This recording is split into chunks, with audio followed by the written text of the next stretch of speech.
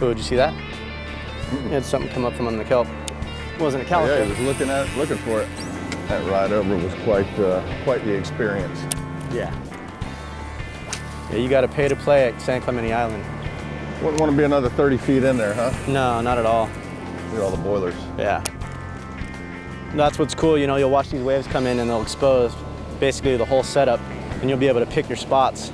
And you'll notice too, with the clarity here, you'll see the dark spots, and those are the boilers.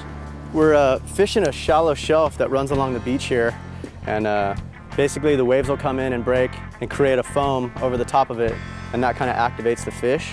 And we have a combination of elements here. We've got a little bit of current pushing the kelp in towards the beach, so it's good for providing lanes for retrieving the baits back through the kelp, and that's where the fish are stuck in their little ambush points facing out. When the baits come by, they'll come out and eat it, but this is pretty much prime time stuff right here for calico bass fishing. Shallow water, combination of conditioning element, and I think our water temp's just under 60 degrees today, so. And just watch out for the rogue waves. Yeah, watch out for the waves. This is where they live, right here. All he's got to do is bite. There it is. Fish on? Yeah. Come on. He's got a buddy. Nobody's with him. Decent fish. It's a decent fish. Yeah. Nice fish. That's a grown calico there. Yes, sir. San Clemente Island calico. Rock and roll. Such a beautiful fish. Those are different than the color ones over there. Huh? Oh yeah, absolutely. Have some slack in it.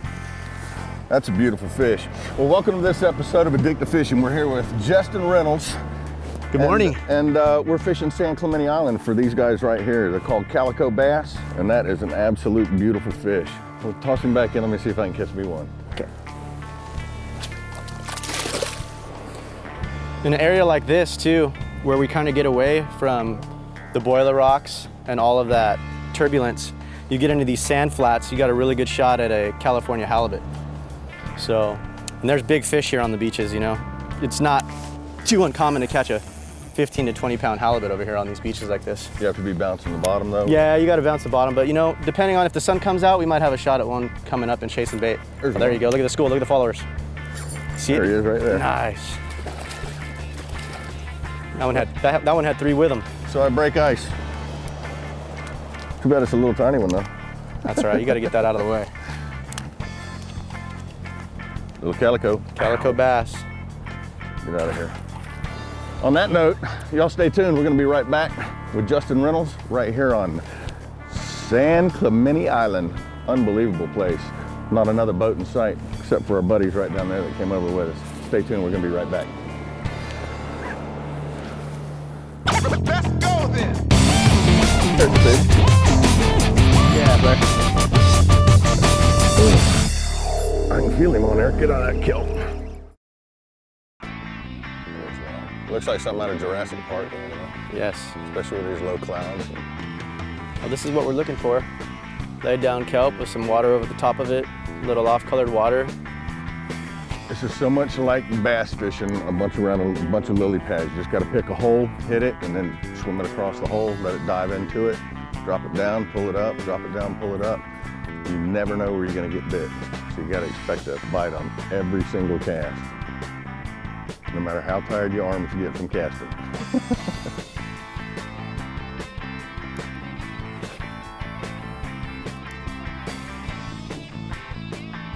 I kind of relate it to flats fishing, you know, when you're out flats fishing, you got that checkerboard bottom where you have grass and then the sand patch, little potholes, cast it out as far as you can, bring it back over one of the little holes, drop it in, just like flats fishing. Except in, what did you say, Justin, 60 foot of water? Yeah. Yeah, so right now we're coming up into about 32 feet of water coming up towards the beach.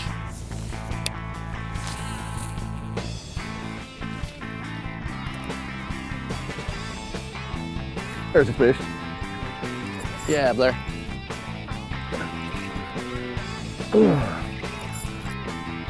I can feel him on there. Get out of that kelp. Yes, sir. That's a peacock bass. Nice fish, Blair. Is that about the? Ooh, God, I'm about to swimming again. that an average size one in here, or they get monsters? Oh, they get monsters for sure. So what would be a big peacock bass? Peacock. Here I call them peacocks because they fight so much like one. But for a calico, what would be the biggest that you'd get in here? Shoot, you got a chance at anything from 10 to 14 pounds on this island. I couldn't imagine a 14-pounder what they pull like. I can't either, but that's why we come, you know? The biggest one I've got from here is, you know, a little over 9 pounds, and man, that's a strong fighting fish. Yeah, you ever been peacock bass fishing? No, sir, but I'd love to. Is that an invite? Well, sure. You take the tickets to Brazil and I'll come along with you. Right, let's go. Let's see if we can get another one of those dudes to eat. Yeah, there's got to be more fish around. Pretty incredible place, man. This is beautiful. So awesome. Different kind of dunes than what I'm used to. We're just hitting another spot right here, doing the same thing, fishing the kelp. Basically got my airhead here, rigged weedless, run it through the kelp, drop it down in all the little holes that you see, kind of like what we were doing way out deep, and catching fish. We'll see what happens. There he is. All right, here we go. Double up. Nope. This guy's down in the kelp.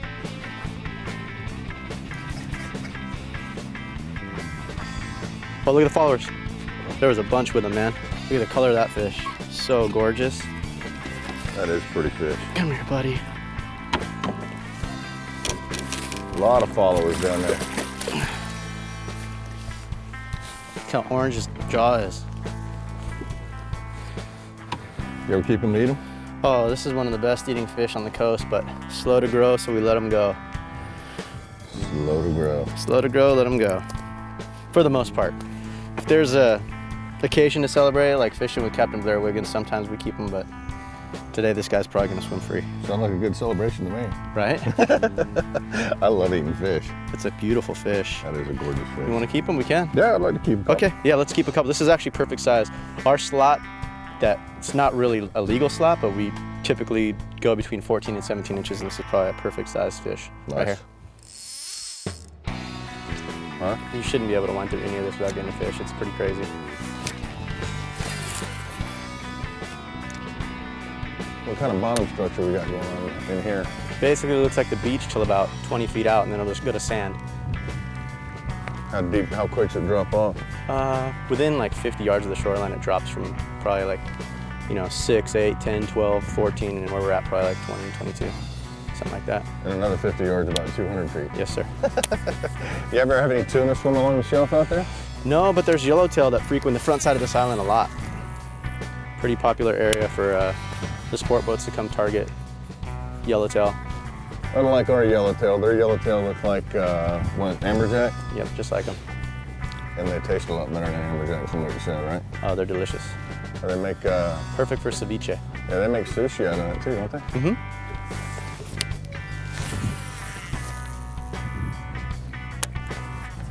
It's definitely a nice exotic bycatch when you hook a yellowtail.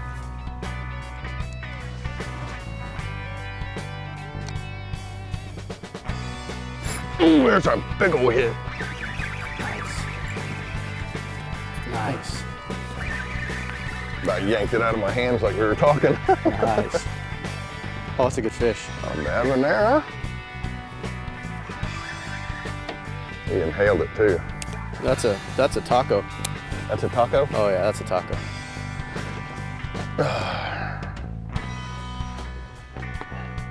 It's amazing. They remind me, that hit just reminds me so much like a peacock bass. It's unbelievable.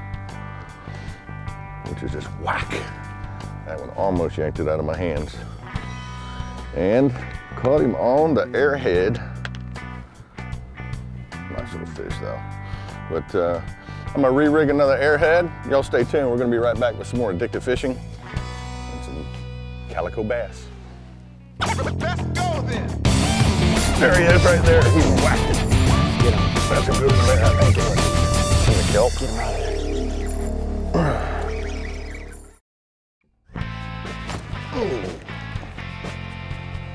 You're not invited to eat blue crab. This is just not right. Well, welcome back, folks. We have gone to spot after spot, and we're still tossing the DOAs, and they're absolutely tearing them up today. They absolutely are. Is this something like you throw normally? Yeah, we fish jerk bait style baits like that, soft baits like that. And I saw some of those big baits that you had. They look like those stuff they throw in the Castaic Lake. Oh yeah. For those big, giant largemouths? Yeah, big swim baits. We fish anything from like 5 to 11-inch swim baits for these fish, but these 5 to 7-inch jerk bait type soft baits work really well, especially in, you know, when the fish are being finicky. Yeah. You can fish them a little bit more, you know, a little slower, and almost finesse them. So more of a type bait where they're hitting it out of, they're hungry for it instead of a reaction bite. Yeah, absolutely. There's one. Nice. Nice, Blair. Look Oh, he just pulled off. Did he? Dang. That kelp hit's pretty good, doesn't it? Yeah. It pulls back too under the right conditions. Oh, there you go. There you go. Ate it right where you're supposed to too, at the edge of the kelp. Good size one? No. Oh, he's trying to shake his head, yeah. There he goes. Oh, they look just like a piece of kelp. Yeah. Same color. Kelp bass.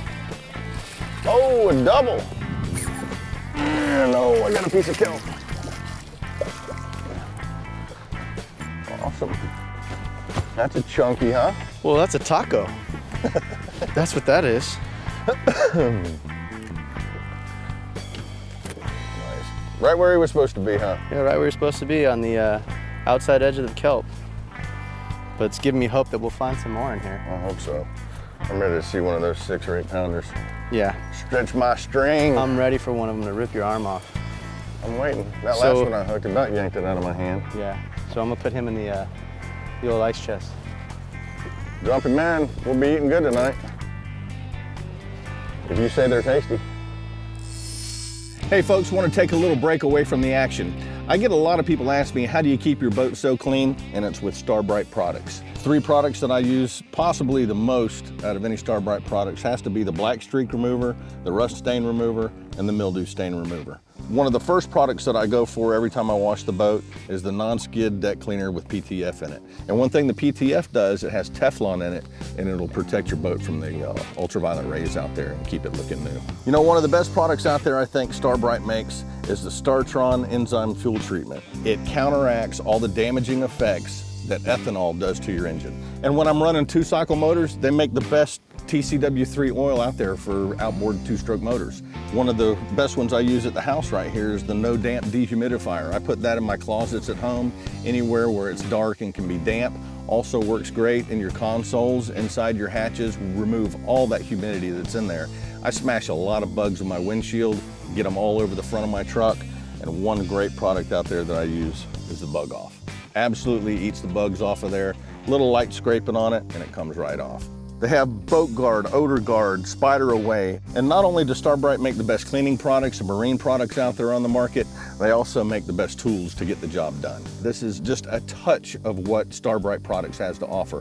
If you ever get a catalog, they're about this thick, highly recommend it. They make everything from tie-down straps, bungee cords, you name it, it is in this catalog, and Brite makes it.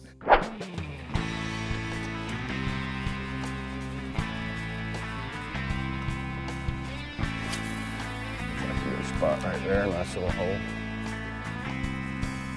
It'll take us in closer to that kelp edge, just a little bit more. Like in where that buoy is, and we'll run parallel to that kelp edge. That way we can cast past it because you got that weedless on. Typically, these fish over here love the sunlight. It obviously warms up the water temperature and kind of just brings the whole kelp forest to life. So we're moving down the front side of the island. We gain some water temperature as we're going further south on the island. Now the sun's out, we've got a couple fish, and it just pretty much activates the whole kelp forest pretty much. There he is right there. He whacked it. Nice, get him. That's a good one there, I think, unless he's in the kelp. Get him out of there. Come on, baby. Get out. Hey, There he is, there he is. Oh, he's in the kelp. Oh, better fish on. Nice Oh, one nice there. fish. Woo! Like catching a little grouper in shallow water. That's why they're not eating. Look at this dude's belly. Looks like my belly used to. He's full. But he wanted the $100,000 color. You know why we call that the $100,000 color? That's what you used to win? That was the color of the cow I was using. There you go. Another nice chunk from San Clemente Island. And what a fishery this is. I tell you what, if you've never fished around the kelp like this, you got to pick your cast out, hit holes, drop it in, and eventually you're going to get payday like that. And that's awesome. Y'all stay tuned. We're going to be right back with some more addictive fishing. Justin Reynolds in San Clemente in Southern California. Let's go then. There he is right there. Nice fish. He come right out. I saw that thing eat it. The old Baitbuster, brother. Nice. On today's Rig It Right segment, I'm going to show you what Justin and I were out there throwing at those calico bass. And what a fun fish to go out there and catch on San Clemente Island. Out basically a remote desert island, basically is owned by the military, so you're not going to see a ton of people out there. Had Justin pretty much throwing the bait caster because that's what he likes to throw out there. This is the 7.9, rigged up with 30-pound test fins wind tamer, and using 30-pound test Seaguar fluorocarbon with a nice heavy DOA jig head on there. And want to just say I was using the Premier out there, the Premier fluorocarbon, just because that water's super cold out there, and that Premier is a little bit more limber and gives that bait just a little more action as you're dropping it down. I was throwing the 7.9 inshore model. This is the same rod I use for redfish and trout inshore. I had it rigged with the 20-pound test fins wind tamer, and I had this one also rigged with 30-pound test blue label Seaguar fluorocarbon. Now the jigs we were using, these are the 5-inch jerk shads by DOA. And I was using a super heavy head because we're in real deep water, dropping it right down those kelp beds and giving it nice quick jerks back up, just to get that fish's attention, make him come over and take a look at a DOA, something he hadn't seen before, and let him eat. Got the job done with both models of rods, all the fins. Just an awesome place to go fish. Highly recommend it if you ever get a chance to go down there and do it. Remember one thing though, every fishing season starts right here at Dick's. Rig It Right by Wright and Miguel. A few more casts here and see what we can do. This weather's starting to change on us pretty good, huh? Yeah, some white caps out there. Look, we're flying our kelp flags. Wild looking seaweed there. Guess these balls are what keep it floating on the top, huh? What's the range of these calicos in Southern Cal? Are they just here? Are they all up the coast or what? Well, the calico range from as far south as 100 or a couple hundred miles into Mexico and all the way up north to the Columbia River in Washington. And what's crazy is with that vast of an area to occupy as a fish, really what makes it so special is it's limited to only a couple hundred anglers, if that. You know, like I said earlier, like look around. I mean, there's no other boats out here. Yeah, we've been swamped by other anglers today, huh? Yeah, really, the pressure. Oh, there he is. Right there, huh? Oh, he came off. Ay, ay, ay. That was a good fish.